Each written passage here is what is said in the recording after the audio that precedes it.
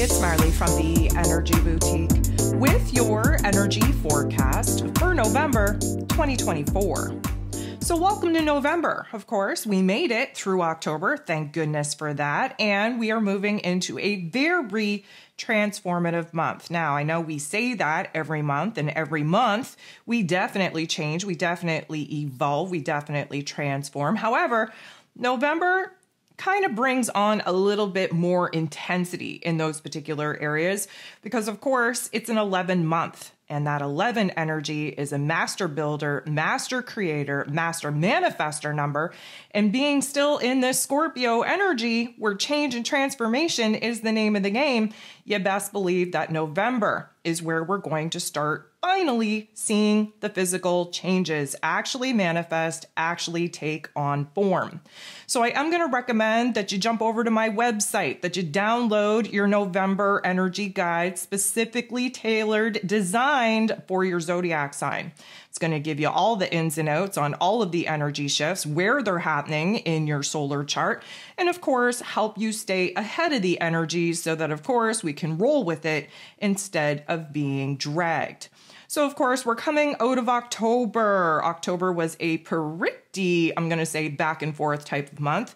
We entered into it under eclipse season. We entered into October under the influence of Libra season. That, of course, was masked, was veiled, was confusion, was delusion due to those eclipses that, of course, we're just starting to move out of. We're wasting no time coming into November. Here on the 1st, we are having our new moon in Scorpio, which officially closes the door on all the eclipse energy that we've been sitting in since early September. So we're being returned to normal moon programming. And the new moon, the dark phase of the moon, is no joke, especially in the Scorpio energy, because the darkness is where something gets born. Okay, we are in a resurrection period here in Scorpio season. The new moon in Scorpio is going to now shift us out of the reflection, out of trying to connect the dots, out of the perspective, looking back, trying to understand the choices, the decisions that we made and where it is that ended us up. And we're now going through the metamorphosis, the caterpillar to the butterfly. This new moon in Scorpio is going to be taking place at the earlier degrees of the Scorpio energy. So this is essentially a brand new cycle of change, of transformation. Again, wasting no time, on the 2nd, we have Mercury, ruler of the mental plane, ruler of information, communication, how it is that we express ourselves, movement out of the Scorpio energy, where we did a lot of detective work, a lot of piecing together, a lot of intuiting, a lot of intellectual concepts and conversations and circumstances that have already transpired. We went through the dark tunnel, so to speak, and now Mercury is moving into Sagittarius energy. Sagittarius pretty much acts as the light at the end of the dark tunnel, such as Scorpio energy. And with that new light comes a new understanding, comes a new truth, comes a new perspective, comes a new opportunity to shift our minds into a more optimistic, more confident type of inner dialogue and narrative. We're definitely going to be challenging our belief system. We're going to be bringing a certain closure to I'm going to call it long ingrained thought process or belief system. Again, Sag energy, very rooted in spirituality, in intuition, in philosophical matters. We're starting to understand the deeper meaning, the purpose to some of the struggles in which we had to go through. So, of course, Mercury and Sag energy definitely going to kind of have a brand new mood, brand new attitude when it comes to the way that we look at the world, when it comes to the way that we communicate our thoughts, our emotions, our ideas out to the world. We're definitely on a new quest for understanding, on a new quest for adventure, for exploration, where learning is definitely concerned. So again, we have another back-to-back event on the 3rd. Mars, the god of war, ruling over our physical energy, our drive, our passion, our desires, even our anger, moves out of the Cancer energy that we've been kind of, defensive in. We've been in preservation mode, so to speak, haven't really been taking, I'm going to say, a whole lot of action. Again, we were in defense mode. We were willing to fight, defend, protect what it is that we've already built and created, what it is that actually mattered and valued to us the most, but not a whole lot of initiating new forward movements as far as, blazing a new path is concerned. Mars in this Leo energy. We're in the heart and soul of the zodiac. We're bold, brave, and courageous to do what needs to be done. We're willing to take action if it means making our heart space happy. We have new creative energy, life force energy, definitely coming through this physical form. Keep in mind, Mars still in his rulership here in Scorpio season. And so in this Leo energy, we're going to have a very short window of time, short window of opportunity to take action, to make moves, to get us heart aligned with this new authentic version of self, with this new passion, this new desire.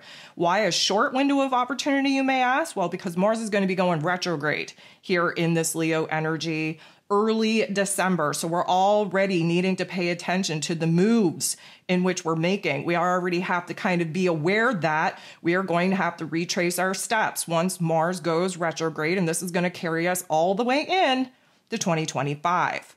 So definitely a heart activation, definitely a rising up, if you will, in courage, in bravery to do the hard things that, of course, have been in our face for months now, that we've been in a pause pattern, not being able to take action upon.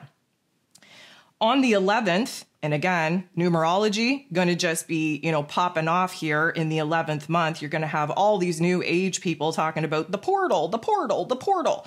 Very few actual portals, okay? Use your discernment. However, on 11/11, we have Venus, the goddess of love, beauty, worth, pleasure, and money, moving out of the Sag energy, moving into Capricorn energy. So first of all, our heart space. Again, we've had a major change of heart over the last couple of months, especially with Venus and Sag energy. We were a little bit more free. We were a little bit more independent. We were more open to experiment and explore what it is that we could do differently in order to create a realm of reality on our day-to-day level that looks good, that feels good, that promotes happiness and joy and long-term safety and security. Now, whether that is in your relationship dynamics, whether that's in your routines or your money matters, we have a different view of what it is that we need to do in order to bring this new version of self and the new realm of reality that this new version of self wants to build online. The Capricorn energy, being an earth energy, is going to help us anchor in these new wants, needs, and desires. It's going to help us think about our long-term goals, visions, and plans, and it's also going to have us very realistic in what needs to be done in order to clear out the past and actually make room for this new quest, this new adventure, these new ideas, these new people, places, and things that are going to offer us more security, more stability in the long term. So definite different mood, definite different attitude when it comes to love and money, when it comes to our overall happiness, joy, and pleasure. On the 15th, we have back-to-back energy shifts taking place, starting off with Saturn.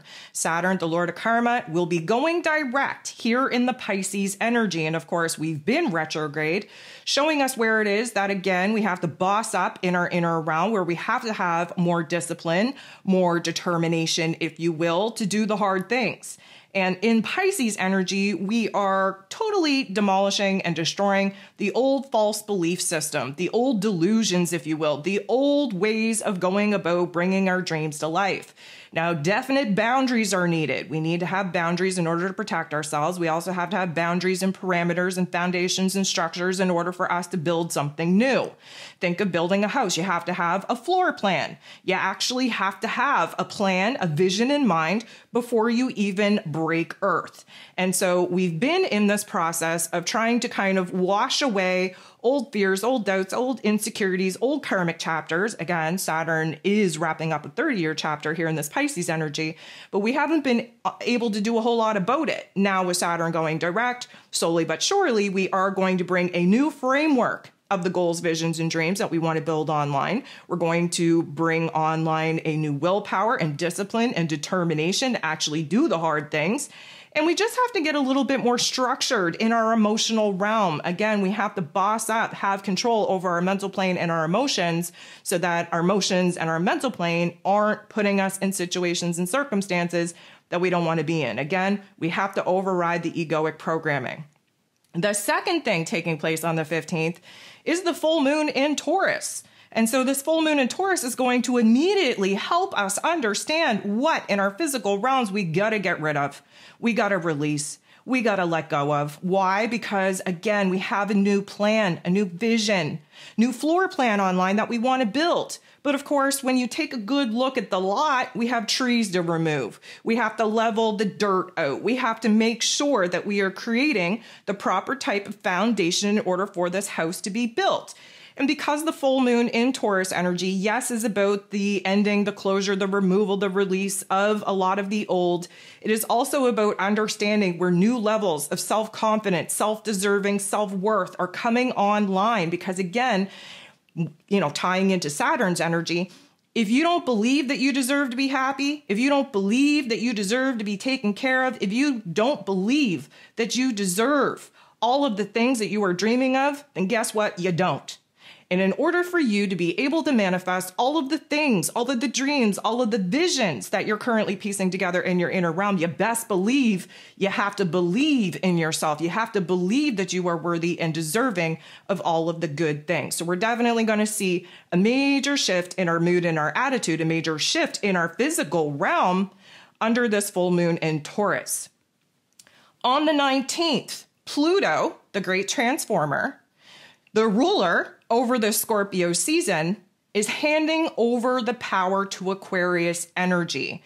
Now, we have been doing this back and forth, cha-cha-cha, if you will, between Capricorn energy and Aquarius energy for the last couple of years. We didn't get very far in that Aquarius energy before, of course, Pluto went retrograde, crept back into that Capricorn energy, giving us a final hurrah to do a clean sweep in our physical realms, removing the type of structures and foundations that the old version of self had built in the old world that we are now moving away from.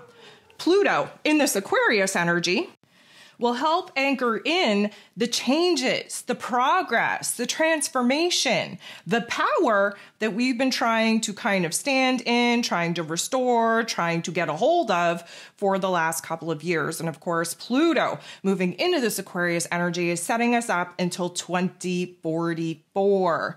This is going to be edging us into the age of Aquarius, edging us into having the power return back to the people. And of course, this is going to be a huge bump up in the collective consciousness. Now, side note, how funny is it that Pluto, ruler over Scorpio season, is pretty much waiting to the last final days of Scorpio season, where major change, major transformation and power is, of course, the major focus, in order to hand over the power to Aquarius energy. This is mind-blowing. This is divinely scripted for so many different reasons. And of course, it is setting us up for a major, major epiphany, major breakthrough in our perspective, in our understanding, in our information, and our knowledge. We're carrying that in to the 21st, when the sun, of course, is going to be moving out of Scorpio season and moving into Sagittarius. Of course, Sagittarius season is always welcomed coming out of Scorpio season. It is a mutable energy, which means that it's time to kind of spice things up, mix things up, try something new. Sag energy being a fire sign, it's time to initiate. Time to take action, time to have a new spark, new fire, new flame, reignited, reborn within us. And of course, that's what Scorpio season does, is it sets us up for this rebirth. Now, Sag season is ruled over by Jupiter. Jupiter is the planet of growth and expansion. So we have a lot of optimism. We have a huge ability to kind of see the forest past the trees, to be very clear on what this future vision, this future goal actually looks like. And we're just going to be kind of running with it, exploring, experimenting with different topics and themes, especially with integrating some of the tough love life lessons that we've already learned, putting it into practice. We have on the 25th, Mercury going retrograde. And here we go. It is the final retrograde, where Mercury's concerned, of 2024. It's happening at 22 degrees, which is a master builder, master creator, master manifestor number of Sagittarius energy. Why I find that interesting and semi-fascinating is because we started 2024 off with Mercury coming out of a retrograde, and we went direct at 22 degrees in Sagittarius. So we're really taking a good look at our beliefs, at what we believe to be true, at what we need to believe to be true in order to actually break free of situations, circumstances that we know we've outgrown, that we know we need to put behind us. So in typical Mercury retrograde fashion, there's going to be a pause, there's going to be a reflection, revision needed. There's going to be, old topics and themes that come up for review. We are going to be tested and challenged in many ways, especially where our intellect, our knowledge, our information is concerned. So again, I really recommend that you have those November energy guides specifically designed for your zodiac sign in front of you, because of course, at the beginning of November, when we move into Mercury moving into Sagittarius energy, we're going to want to take notes to the topics, to the themes, to the concepts, to the conversations that are taking place, because this is likely going to be revisited when Mercury goes retrograde. So that is like November's energy shift summary. Of course, we're going to get into some depth and detail here as we start breaking each astro event down. But I am going to recommend that A, you get those energy guides in front of you, and B, that you kick November off in the right way with the new moon in Scorpio. Download the moon guide, get yourself in alignment. This is a rebirth and a resurrection that only happens once every astrological cycle, and we have to take advantage of every opportunity to get ahead of the game.